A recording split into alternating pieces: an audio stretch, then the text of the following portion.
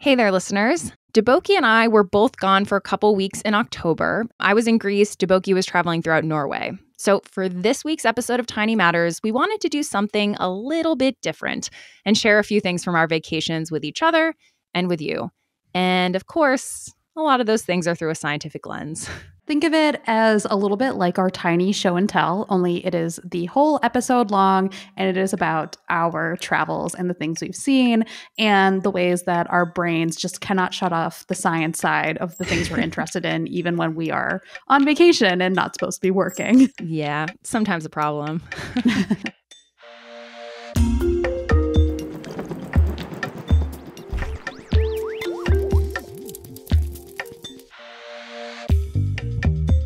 So let's flip a coin to decide who kicks things off. Do you want heads or tails? I will go with heads. Okay, so if it lands on heads, then you get to decide if you go first or second. Cool. Heads it is. I appreciate all this power. How about you go first? I'm very excited to hear about your trip to Greece.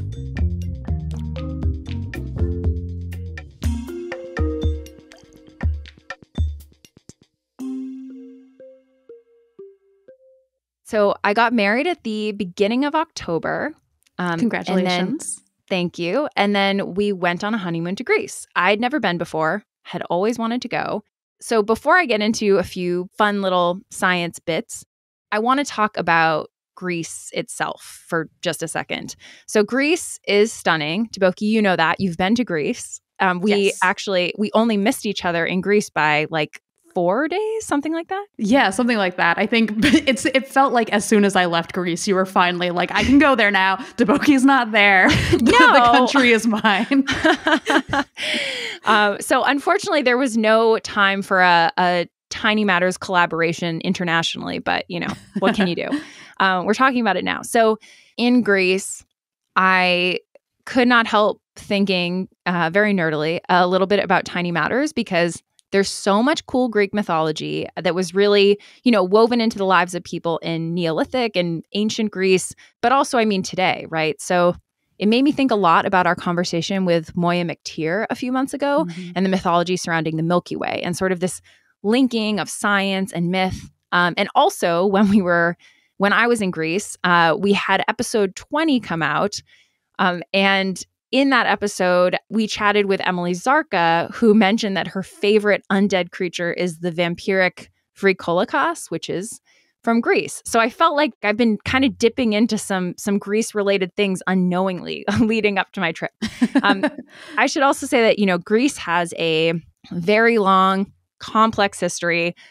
A lot has happened in Greece over many millennia, and everywhere you go, there's history. So, you could even go into a hotel and there will be this big cutout hole in the floor with plexiglass over it, and you'll look down onto ruins that were buried underground and people only found because hotels were starting construction. So in Greece, people are constantly building around history, preserving history, building around it. And there's just this ever-present feeling of the past in a very cool way. I loved it. It's pretty obvious. And also because where Greece is located in Europe, but is also so close to Africa, so close to the Middle East, there's this really interesting mixing of cultures, not just today, but, for millennia.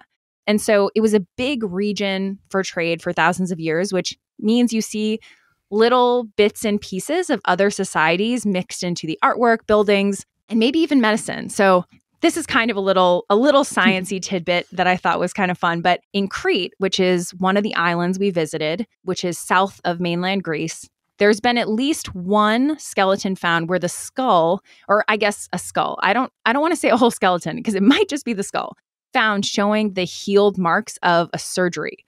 So that it would indicate a possible brain operation, or at least some sort of like skull operation where the patient survived. And this was 2200 to 1720 BCE, a really long time ago. Man. Yeah. The thing that also, whenever I hear about like things we found like that, one of the things that I've been trying to think about more is the fact that we found one skull like that it's not just like that's the one person who's ever Right. had brain surgery done, right? Like there were other people probably, Yes. and we just somehow found one example of it. Just imagining what were the tools? What were the Oh, methods? I just, horrifying. A little bit horrifying. yeah, I know. And we, in a tiny show and tell a while back, I think one of the stories I brought up was sort of the first amputation that was ever possibly right. done. And they think that was about, I believe, 30,000 years ago, which is, again, what were you using to do that amputation? Yep.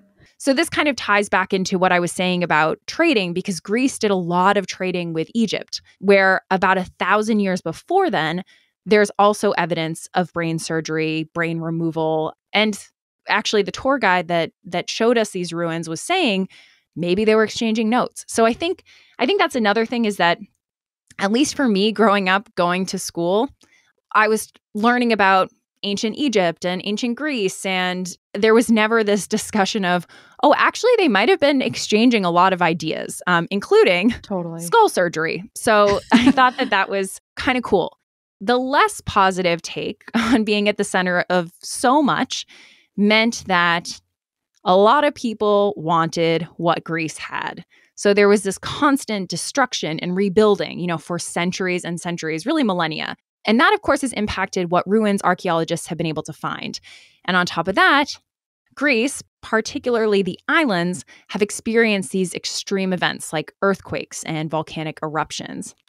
So my next little sciencey thing is talking about Santorini, which is the other Greek island we visited on our trip.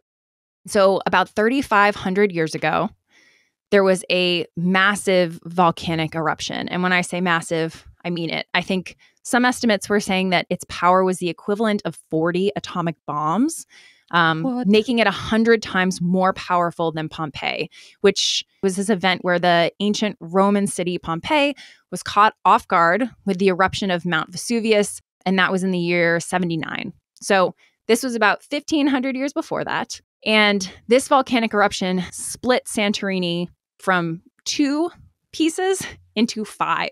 Wow. And our tour guide actually told us that researchers think that split happened in a matter of maybe 4 to 5 hours. I mean, like, how terrifying is that, to have an impact that big that all of a sudden an island splits into pieces in a few hours? Sorry, can you remind me, when did you say this happened? Yeah, so this happened about 3,500 years ago. I think it was around 1,500 BCE. That's technically a long time ago, but also really not that long ago at all. Yes. Yeah. We went to see these ruins on Santorini, this settlement, right? So it was known as the town of Akrotiri. There are these 2 or 3 story buildings that were buried under ash, and they were discovered accidentally about 60 years ago now. They've actually only recovered a very small portion of this ancient city, and they have not recovered any bodies. Huh. So why? Well, unlike Pompeii, it seems like the volcanic eruption potential was building. So you had these earthquakes leading up to it. And they know this, at least in part, because they found the imprints of bed frames when they uncovered the site, and they were outside of the homes.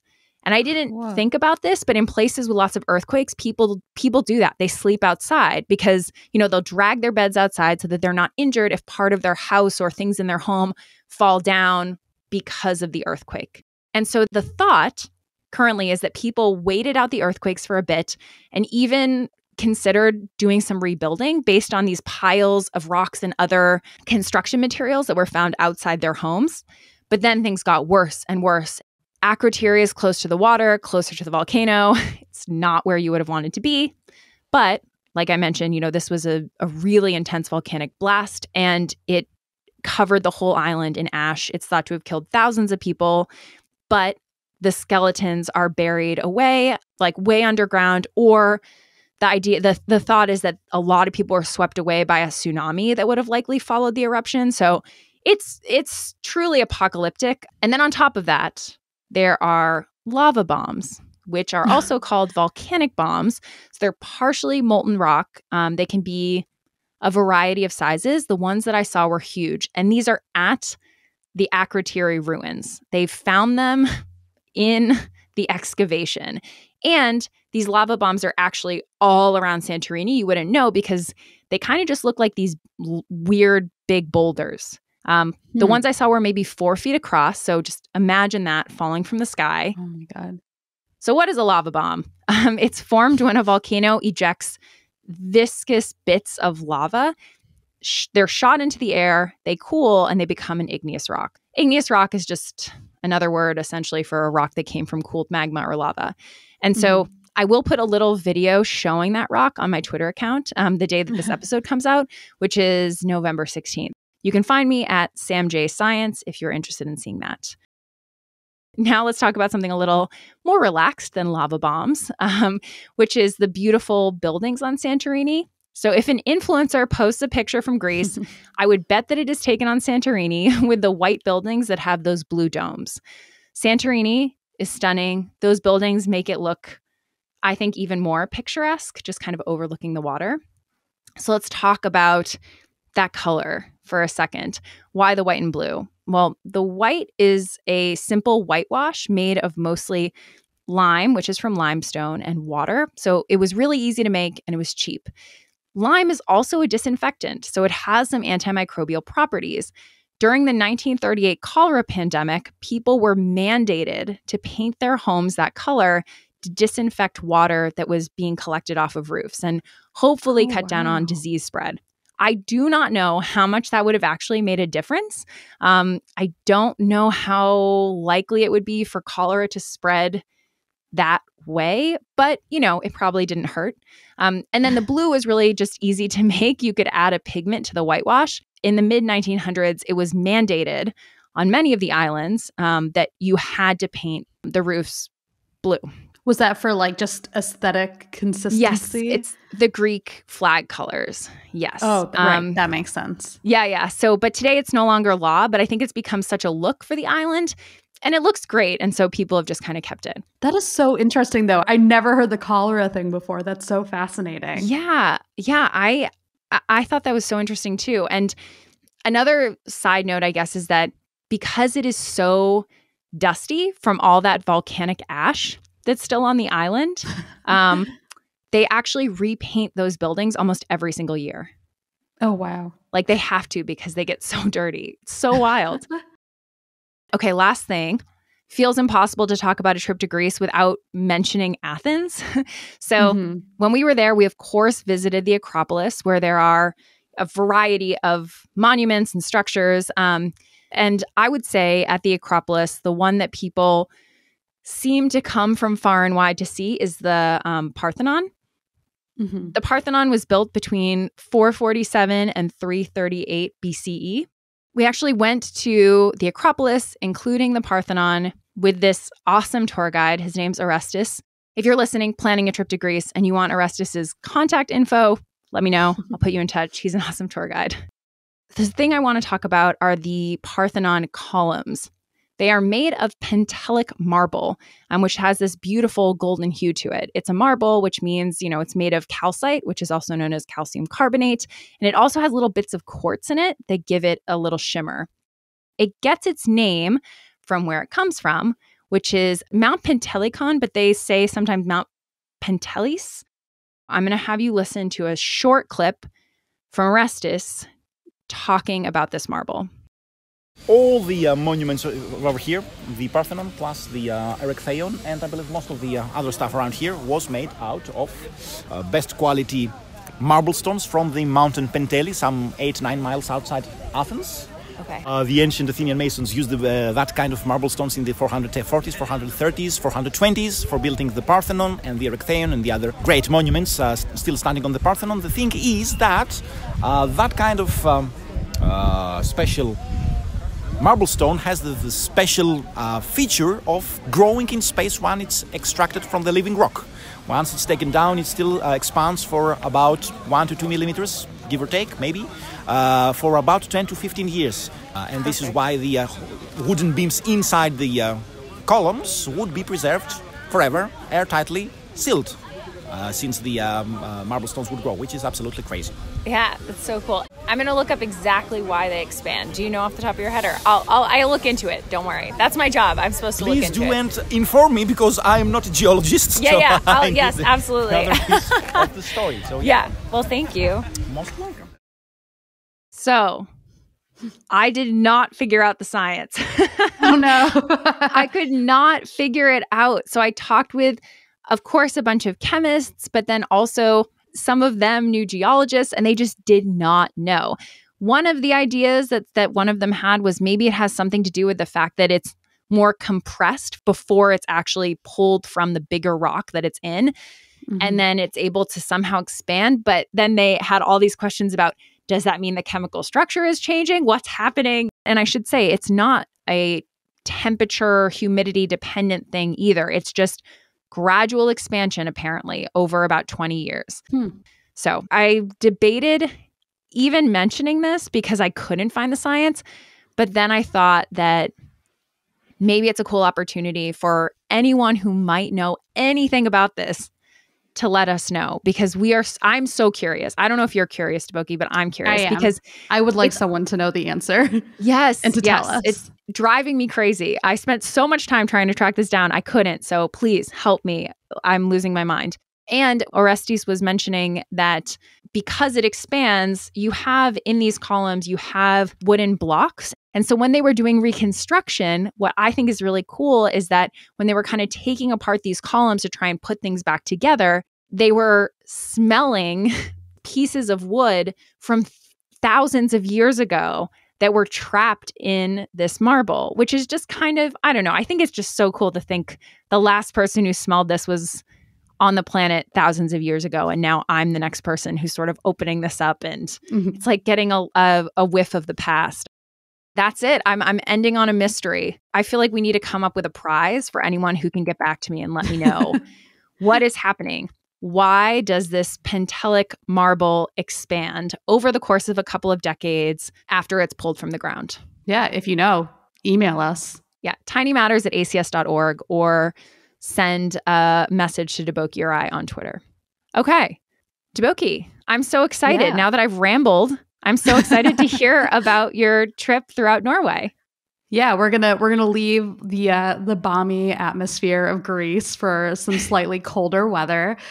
So as you know, but our listeners might not know, I'm currently living in Oslo, Norway, for a few months. My husband's on sabbatical. He's visiting at the University of Oslo, and coming into this trip, I was a little bit familiar with like Scandinavian and Nordic life. I'd studied abroad in Copenhagen when I was in college. So there were some things that I was sort of ready for, like dark winters are coming up. Things are a little bit more expensive. The public transportation's pretty functional. Like all of that I was like kind of prepared for.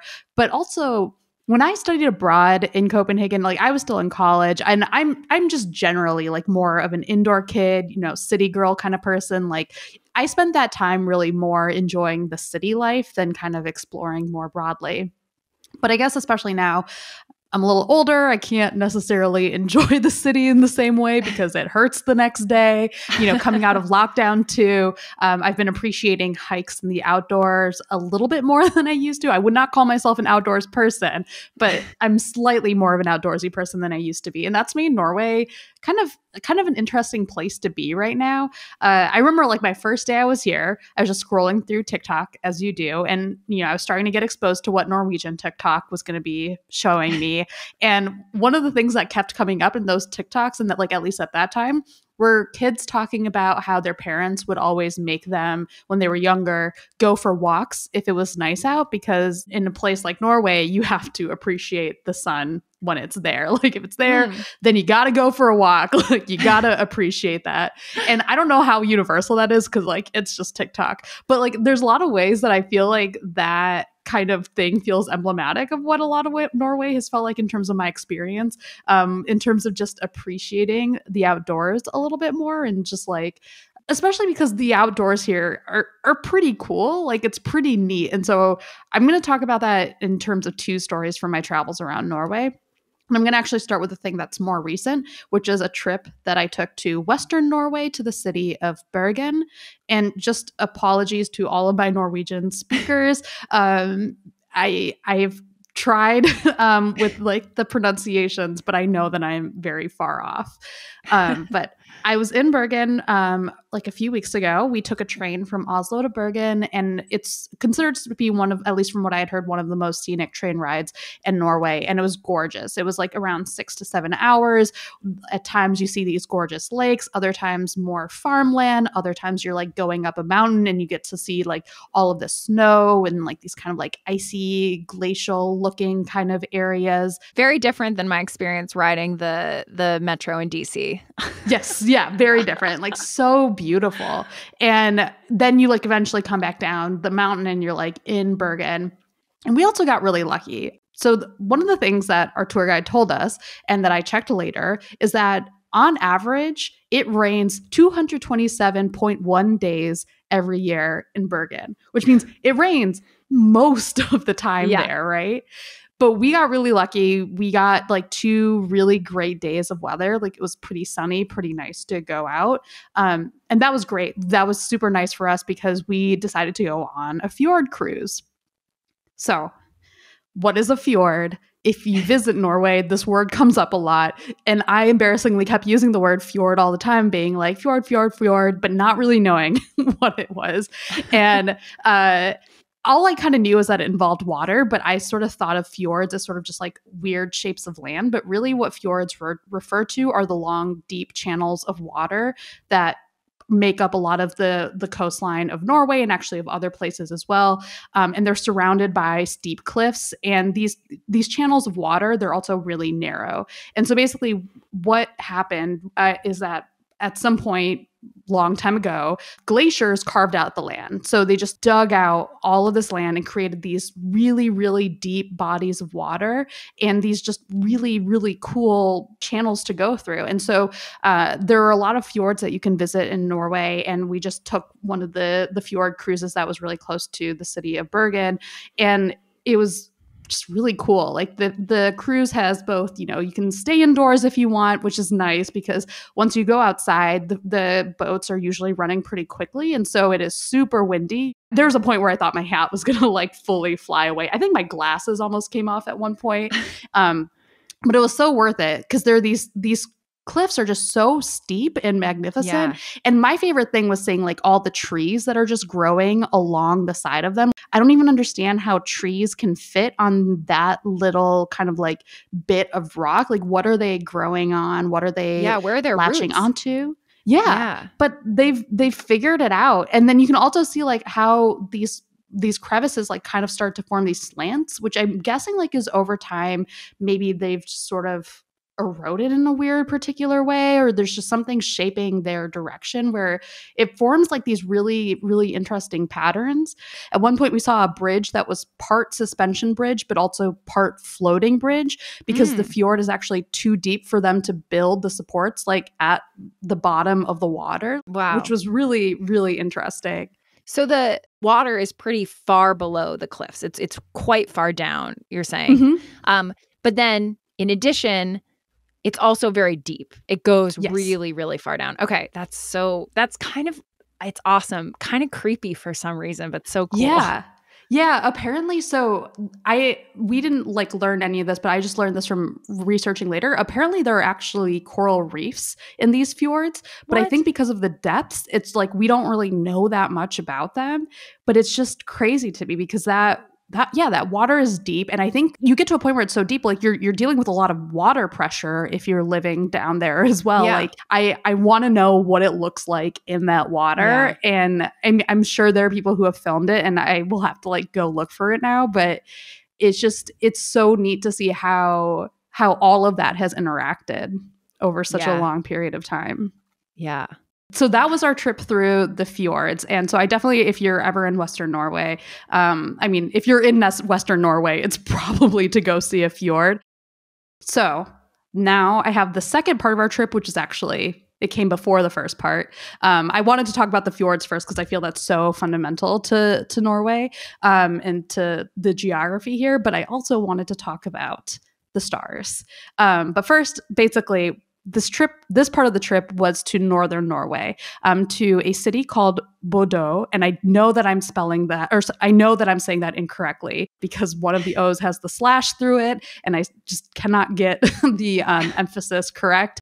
So one of the things that was most exciting to me about Bodø is that it is the furthest north I have ever been on this planet. I think before maybe the furthest north had been maybe Reykjavik, but this is now the winter. I have never been more north than I have been. And this is also my first time in the Arctic Circle. The reason why I went to Bodø was not for any like legitimate scientific enterprise. It was to watch my husband's favorite soccer team play against their team, which has been doing really well, despite the fact that Bodø is actually a very, very small city. It is so small that you can actually walk from the airport to the city center. We did this when we were traveling. It's really nice because you don't have to worry about when you're gonna catch the bus or like an Uber or anything like that. You can just walk to the airport. It's very, very convenient. At worst, it's a little bit cold, but it's actually not that cold because the other thing that's a little bit interesting is a lot of that part of Norway, or a lot of Norway, is warmed by the Gulf Stream. So it's cold. It's not like super comfy, but it's definitely not as cold as you might think if you're thinking like, hey, I am in the Arctic Circle. Huh. So we figured while we're there, we're gonna go watch the soccer game, but we should also take advantage of the fact that we're pretty far north to see some northern lights. So for people who are not familiar with exactly what the northern lights are, or aurora borealis, northern lights are what happens when particles, like charged particles from the sun, hit the Earth's atmosphere at these really, really high speeds. And as they get to Earth, our magnetic field actually directs those particles towards the pole. And as they're moving, the particles are interacting with molecules in our Earth's atmosphere, so stuff like oxygen and nitrogen, and they're exciting those molecules, and then those molecules are getting relaxed, and that emits color. That emits, in this case, a lot of times what you'll see are green, like that aurora borealis green that Taylor Swift was singing about. That is charged. That's like charged particles interacting with oxygen. That's not necessarily what she cares about, but that is what's going on. And so technically, like, the northern lights are happening a lot of the time. It's just a matter of being able to see them. So like, all of us in the US, or most of us in the US, like, maybe if you're super far north, you might be close enough to the pole where you're going to start seeing that activity. But otherwise, we're a little bit too south. And also, we've got city lights, we've got all of that stuff. It's just not super common. But as you get more and more north, the northern lights activity is a lot more visible. It's just a matter then of like, is the weather good and stuff like that. So basically, to maximize your chance of seeing them, you're going to want to go somewhere north. You're going to want to get away from city lights. So we booked a little Northern Lights tour. We had this guide named Ivar who was absolutely wonderful. And basically his job was to help us try to find the Northern Lights. The Northern Lights are happening. It's just a matter of whether or not you're going to really hit the right probabilities of being in the right location. So that's a function of both the solar activity, but also like things like weather, like are there going to be clouds and stuff.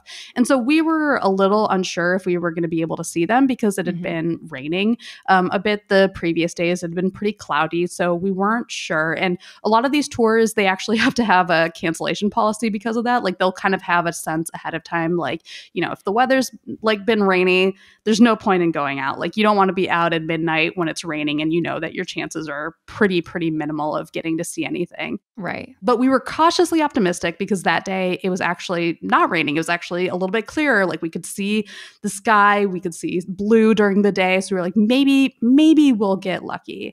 So yeah. Ivar congregated with us and this other couple who are also they were also there for the game, but they were also there to see now, like, hey, maybe we'll be able to fit in some Northern Lights. And so Ivar basically explained to us what we were going to do to hunt for the Northern Lights. And this involved a bunch of different websites that have different models and different information that would hopefully point us to the best place to look for Northern Lights. And based on the information we had for that night, it seemed like we were in a good spot, at least as far as clouds go. The wind was moving the clouds away from us. It didn't seem like we were going to have to worry too much about that. he did tell us that there have been times where he's actually driven his tours to Sweden to go look for the Northern Lights, which I guess is not that far when you're in northern Norway. But I was like, oh man, I did not realize that going to another country was on the possibilities for how we were going to do this. So one of the other things he showed us was a model from the National Oceanic and Atmospheric Administration, which has basically probabilities for where you'll be able to see aurora borealis within a certain time frame. And it uses things like solar wind velocity and magnetic field information. So we kind of had a sense that, okay, the weather is good. Now we kind of just got to hope for some changes in that magnetic field activity. So we went on a drive to different dark spots to see if we could see anything. And it was really amazing because, you know, it's so dark and we're at such a different latitude that I'm used to that you see the constellations from just like a completely different angle that, like, at least for me, it was like, it felt like seeing the Big Dipper from a completely different angle because you're just, because you are, I mean, you're at a different latitude and it's so bright. Like the city that we're near, it's so much smaller. The light pollution is just nowhere near the level that I've gotten used to, you know, living in other places that I've lived in. So you just, it's just so cool to be able to see the night sky like that. And so we were there for a little bit. Then we drove out to a secluded beach, which, I mean, it's a beach, but it is pretty cold and windy. So we waited there for a little bit. And I am like 20 to 30% sure that I saw a little bit of aurora action there. Like, I think I saw like a few stripes of green, but then it was just a little too cloudy. And I think it was there, but I couldn't get any pictures of it, so I don't know for sure. So we kind of just kept going from dark spot to dark spot, hoping we would get lucky. And then we did get to a point where it was like we knew that the magnetic activity was changing, and we could tell that it would be maybe like in an hour or two that the activity would be perfect. Like if we just found a dark spot, we would be able to see it. The problem that happened is that it started raining. Oh, no. That was a huge bummer. Ivar was such a great guide. He took us to all these spots that even though it was like so dark at the time, the next day we actually my husband and I did our own little trip revisiting those places to see what they look like in broad daylight. And it was really cool to see like this secluded little beach and this peak. And like we actually went on a hike around that peak area and went further up to be able to see all around the city and to be able to see the islands that were in the distance. So cool. It did end up being a really fruitful tour in that regard, or a fruitful hunt, because even if we didn't get to see the aurora borealis like we hoped, we did get to see a lot of areas that we like realized later would be fun to revisit in that way. Sorry you didn't see it, but it does sound like at least you had a lot of fun on the hunt and you learned a lot about what the aurora borealis actually is, because I didn't know. Yeah. It's just like it's a green thing in the atmosphere. But yeah, it was interesting revisiting to talk about it today, like revisiting these websites that we had been using. Because in the moment, I was just like, I trust Ivar. I trust that he means that if this graph shows me this, then that's a good sign. I believe it. Yeah, that's really cool. I also do appreciate that you got a Taylor Swift Midnights reference in there, because that's also a very exciting thing that happened while we were both away, is that Taylor Swift dropped an album. So yeah. Midnights came out while I was in Bergen. I woke up at 6 a.m. to listen to it. Yeah, I'm glad. It sounds like you had a really fun trip. Now I also have sort of an itch to see the aurora borealis, so we'll see. Thanks for listening to this special episode of Tiny Matters, a production of the American Chemical Society.